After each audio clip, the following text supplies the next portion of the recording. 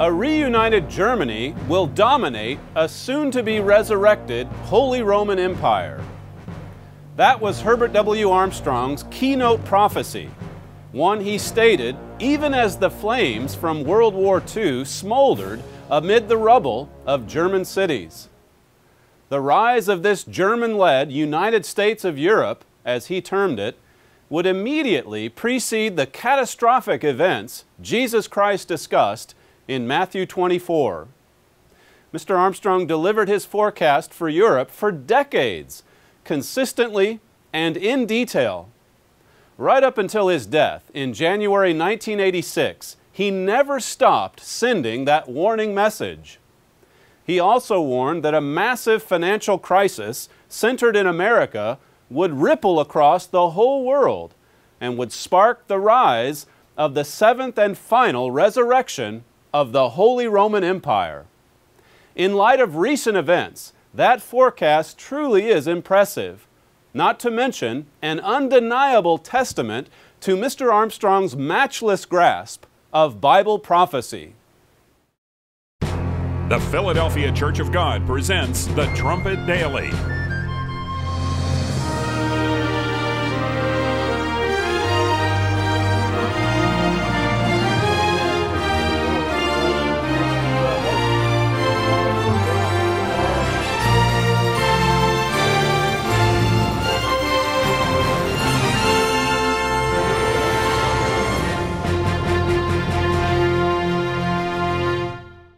Hello everyone, and welcome back to the Trumpet Daily. The world is fixated on the turmoil in Europe, but while many are looking, very few actually understand what they are witnessing. Consider what's happened recently with Italy and Greece. With Greece's government in turmoil and the future of Europe at stake, Eurozone officials swooped in to issue a number of demands. Rather than leave the decision of who should lead Greece to Greek voters in a national election, European elites, using bailout money as leverage, commanded Athens to form a national unity government. It's important that we understand what's happening here. Greece is a sovereign nation of 11 million people and, or so we've been led to believe, a valued member of the European community. But over the last few weeks, European elites have blackmailed Athens into foregoing a democratic election, establishing a unity government, and then agreeing to pass into Greek law a series of harsh, transformative rules that were created in Brussels. And in Italy, the story is strikingly similar. Berlin and Brussels maneuvering to oust Prime Minister Berlusconi and installing an unelected puppet regime that will bow before German elites. These are remarkable developments that few people understand.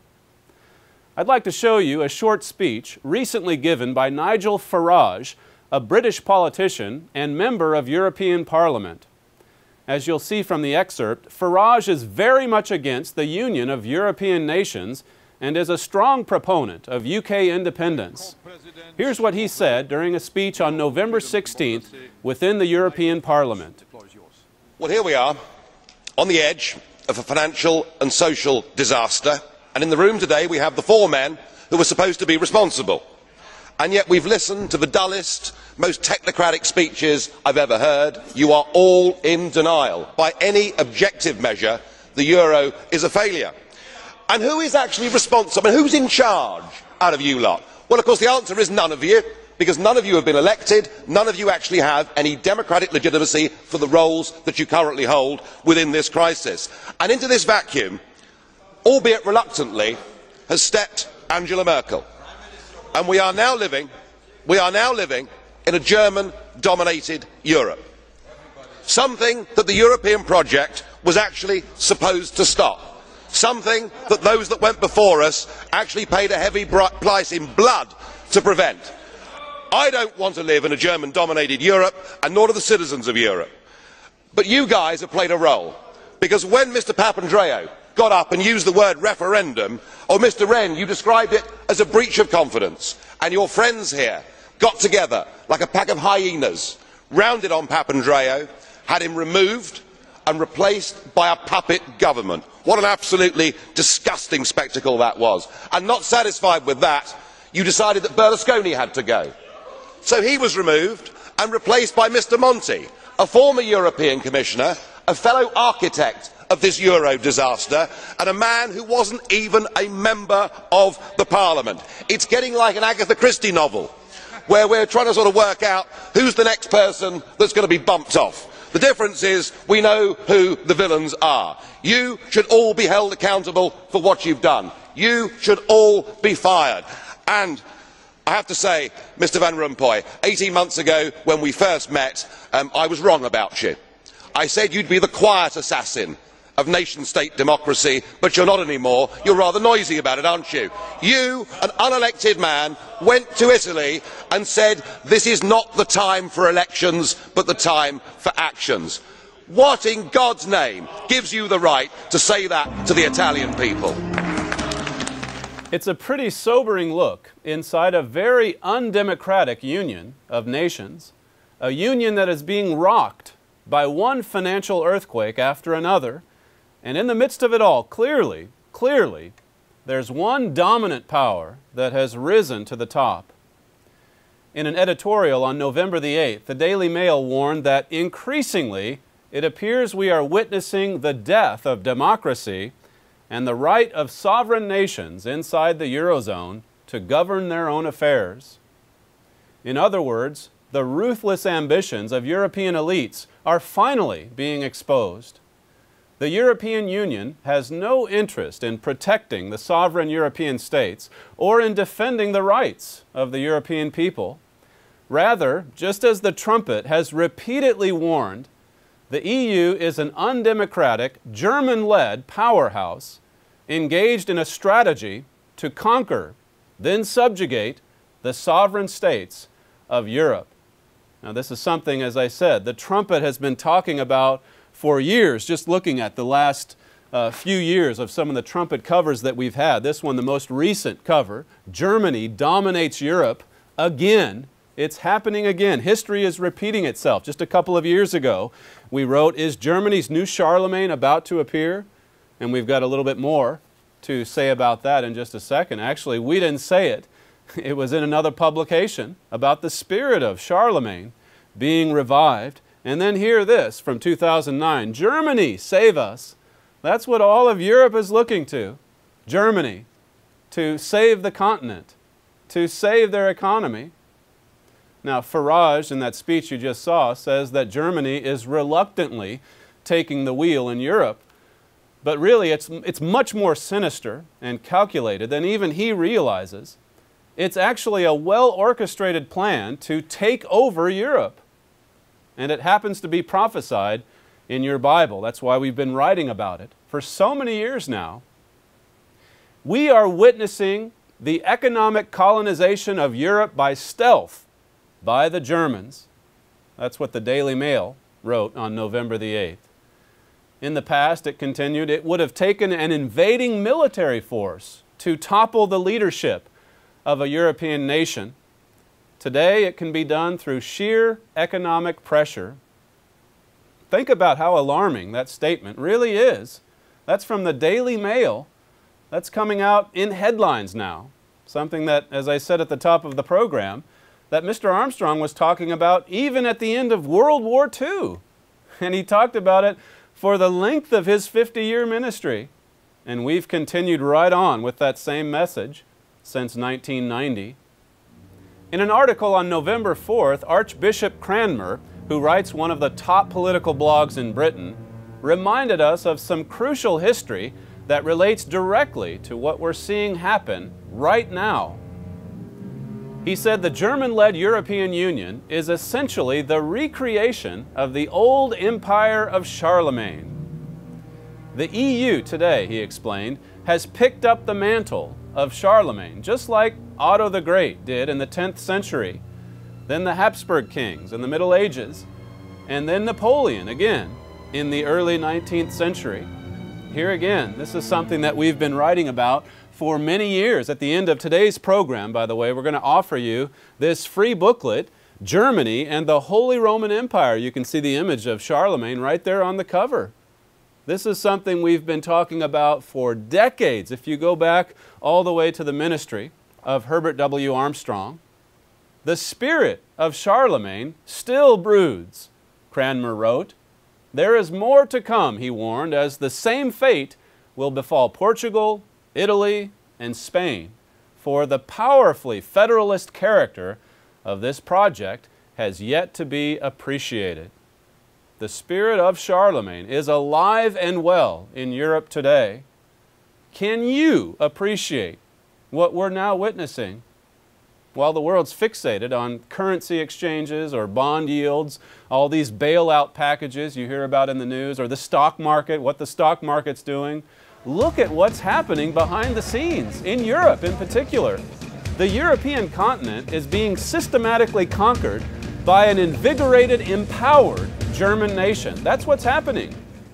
Let's notice Daniel 7. We'll turn to prophecy and see how that God was talking about this not just centuries ago, millennia ago.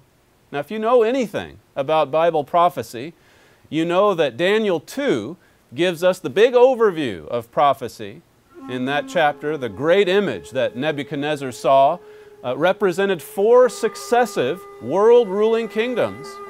And history, secular history, has proven these to be the Chaldean Empire, which was followed by the Persian Empire, then the Greco-Macedonian Empire, and then finally, the Roman Empire. These 4 were to continue, it says in Daniel 2, right up until the second coming of Jesus Christ. Now, here in Daniel 7, the prophet describes 4 beasts. Again, they represent these 4 Gentile kingdoms. But in Daniel 7, he places special emphasis on the 4th beast, that Roman Empire, the 4th and final empire to be on the scene when Jesus Christ returns. Notice Daniel 7 and verse 7.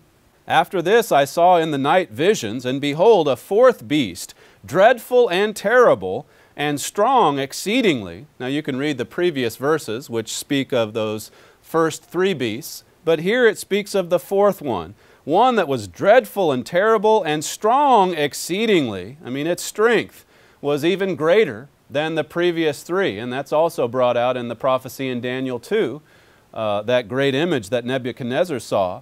Here it's likened to this great beast, it says, and it had great iron teeth. It devoured and broke in pieces, and stamped the residue with the feet of it. And it was diverse from all the beasts that were before it, and it had 10 horns. So this represented that Roman Empire, as I said, that came to world power, or began to dominate the world about 30 BC, and then continued for about 5 centuries, until it was finally crushed in AD 476.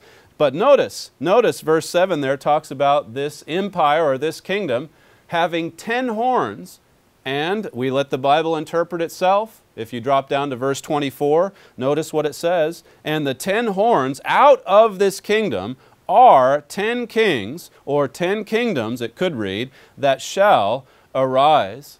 So this 4th beast was to have 10 resurrections, or there were to be 10 kings that would rise out of that 4th system in succession down through the ages, leading us right up to the return of Jesus Christ. That's the significance of these verses when put together. But notice another very important fact brought out in Bible prophecy. Go back to verse 8. Following right after verse 7, which we read, it says, I considered the horns, those 10 horns, I considered the horns, and behold, there came up among them another little horn, before whom there were 3 of the first horns plucked up by the roots.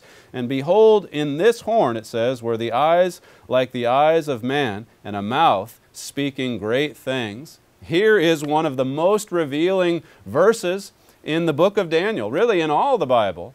And it has everything to do with what we see happening in Europe. It's really a verse about European history, particularly those last 7 resurrections of the Roman Empire. This little horn represents a great false church headquartered in Rome that was to pluck up by the roots those first 3 systems that really weren't Roman, and then to unite with those final 7 systems that would arise right out of the heart of Europe in this church-state combine. That's what we've seen happen down through history. And here again, if you get our booklet, which we'll offer at the end of the program, call the number that we put up on the screen and ask the operators for Germany and the Holy Roman Empire and read about these 7 systems, because we're about to witness, in fact, we are witnessing the 7th and final resurrection. It's happening. That's the significance of all these headlines that we're now seeing. It's everything that Mr. Armstrong was talking about decades and decades ago. And now we see it happening.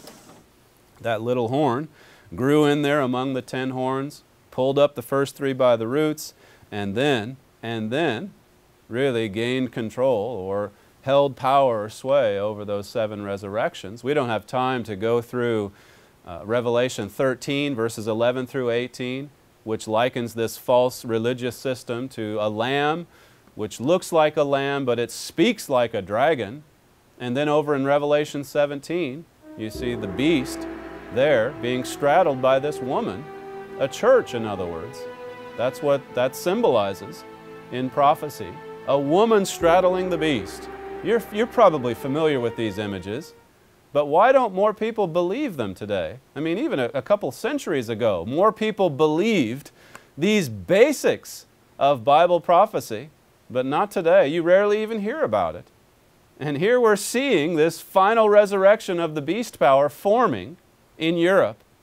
It's happening before us. Let's go back to Daniel chapter 2. It's easy to just focus primarily on Germany as being like the engine of this European combine, and it is like the engine, but you can be sure, and we know this, and this is starting to come out in the headlines too, but you can be sure that working behind the scenes to bring about this final unification, to bring about this final resurrection, is this great church. How else are you going to unite 10 nations, as we'll see here in just a second, that are so different, divided by so many different things, including languages? How is it going to come together? What's going to be the umbrella that unites it all under one? It's going to be a great church. The great false church that's spoken of over and again in prophecy. You see, religion is what brings it all together. We've talked before about this system, the King of the North, and the clash that happens between the King of the North in Europe and the King of the South being radical Islam. Both of those movements motivated by religion. Notice Daniel 2 here in verse 40. It says, "And the 4th kingdom shall be strong as iron, for as much as iron breaks in pieces and subdues all things, and as iron that breaks all these, shall it break in pieces and bruise." So here again, this is referring to the 4th kingdom, the Roman Empire. Verse 41 says, "And whereas you saw the feet and the toes, part of potter's clay and part of iron, the kingdom shall be divided, but there shall be in it of the strength of the iron, for as much as you saw the iron mixed with miry clay, and as the toes of the feet were part of iron and part of clay, so the kingdom shall be partly strong and partly broken." Now, in this case, the 10 toes are not talking about 10 successive kingdoms, but rather they're talking about 10 contemporaneous kings that rise together as part of that final resurrection of the Holy Roman Empire. It will be a short-lived resurrection. You can see because of the makeup. There's that iron-like strength that the Roman Empire is known for, but it's mixed together with this very soft substance that is the clay. And so it's an unsteady mixture. It's not going to be durable enough to remain for many, many, many years or decades. It's just a short-lived emergence. These 10 toes are the United States of Europe, the final resurrection of the Roman Empire. Notice verse 43, it says, "And whereas you saw the iron mixed with miry clay, they shall mingle themselves with the seed of men, but they shall not cleave one to another, even as iron is not mixed with clay." Let me just read that to you from the Revised Standard Version. It's a little clearer in that translation. It says, "As you saw the iron mixed with miry clay, so they will mix with one another in marriage, but they will not hold together, just as iron does not mix with clay. It will come together in this marriage, but it won't hold for very long. Now, that's exactly what we're seeing. People look at commentators on this side and in Europe. They look at what's happening, some of them. They look at what's happening in Europe and they say, oh, the EU is doomed to failure. The euro is doomed to failure. And of course, the Bible speaks of this turmoil that we're seeing. And we know that there's going to be this near fatal event that happens in Europe because we know it has to go from 27 nations down to 10. So that's the real significance of all that we're seeing play out there. It doesn't mean that Europe is done or Europe is finished, or if the euro crashes, it doesn't mean that the beast isn't going to emerge. What it means is that there's just going to be a stronger, more fit 10 nations that come together. And we're seeing the beginning stages of that. The Bible told us in advance that there'd be this incongruous mix of different nationalities, all of these divergent interests, as I said, that come together for a time. The Bible told us it would be an unsteady mixture of iron and clay, but with religion behind the scenes, working to bring it together, and with the emergence of a ruthless dictator who comes again in the spirit of Charlemagne, you can see where this very quickly could become a superpower overnight. Right now, of course, there's lots of problems. It's in economic turmoil.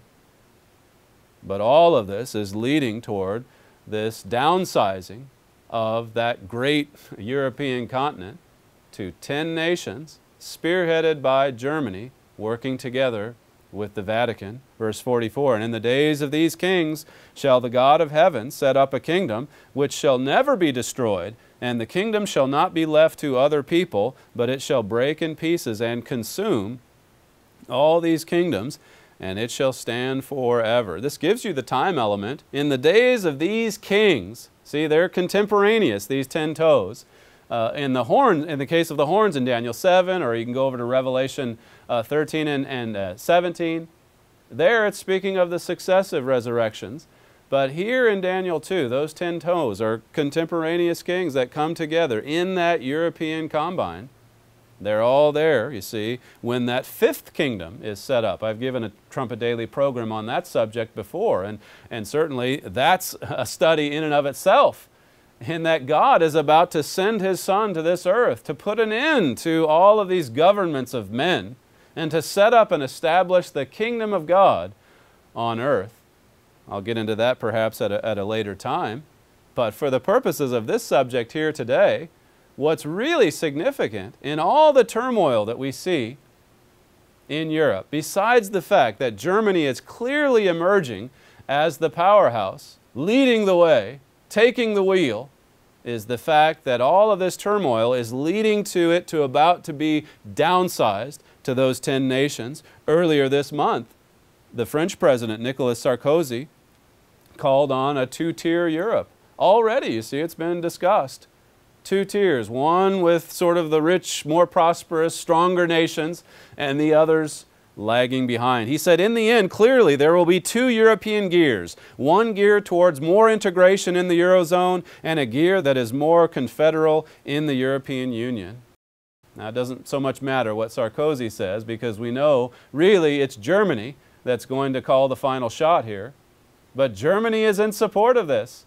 Germany is supporting this movement. Notice what the Daily Telegraph wrote, November 10th. France and Germany are understood to want to strengthen the union between Eurozone countries with new taxes and legal measures to stop nations borrowing and spending too much in future. It says weaker countries, such as Greece, could even be barred from the new Eurozone under radical suggestions from some of those involved in discussions over the plan.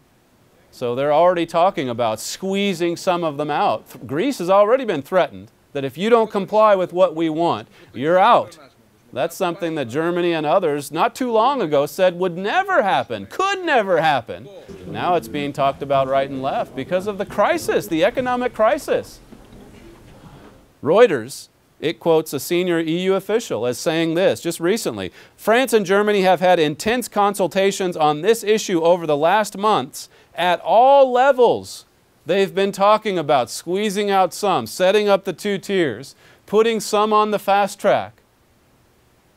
Intense discussions. That's what Reuters reports.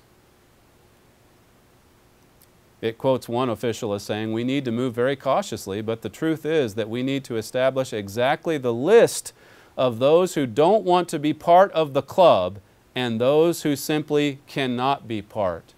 They're getting down to specifics here. Who's in and who's out. Now, prophecy has told us the outcome here. The question is, what will you do? How will you react? How will you respond when it's downsized to 10, as we've been saying for decades? We've also been talking, by the way, about Britain being squeezed out. Britain is not going to be part of the final 10. And you just hear that speech I showed you earlier, and you can see the handwriting is on the wall. Already, Germany and Britain are at odds. That's coming out more and more in the headlines as well. The UK is going to be the odd man out. And who will be left? Well, there's going to be 10 kings in the heart of Europe. 10 kings in the heart of Europe, spearheaded by Germany in its union with that great false church. Now, as I said, for more on this story, for much more history and prophecy regarding what's happening right now, call the number on your screen and ask for Germany and the Holy Roman Empire. There's 4 or 5 chapters in this lengthy book. It's got wonderful illustrations and pictures in it as well. But it covers the history of these 7 resurrections and tells you where we're headed. The 6th resurrection happened there during the age of World War II, not very long ago. And now we're seeing the emergence of that 7th and final resurrection. It's happening. Call that number on your screen and get this free booklet. We'll send it out to you right away. And when you call, also ask for these 2 PDF reprints that we've produced here just in the past year or so.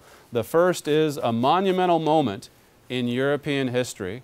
This was from just about a year ago when the EU got its constitution up and running and everybody's on board. And of course now there's just been a whole lot of turmoil since then. But we're seeing things happen that Mr. Armstrong talked about 20, 30, 40, even 50 and 60 years ago. And now it's happening. And then this one, this is a little more thorough than the other one. The Holy Roman Empire is back. See, going back to that blog post I quoted from earlier, the spirit of Charlemagne, even writers in Europe, in Britain, are talking about that spirit being revived. And that's what we talked about in this booklet. That's what we talked about in those trumpet covers that I've showed you. You look at that most recent one on Germany dominates Europe again. That's just from a few months ago. And really, we've been right ahead of what's happening, all along, right ahead of these events. So when you get this free literature, make sure you become a Trumpet subscriber as well. Thanks for joining us today, and we'll see you again tomorrow morning.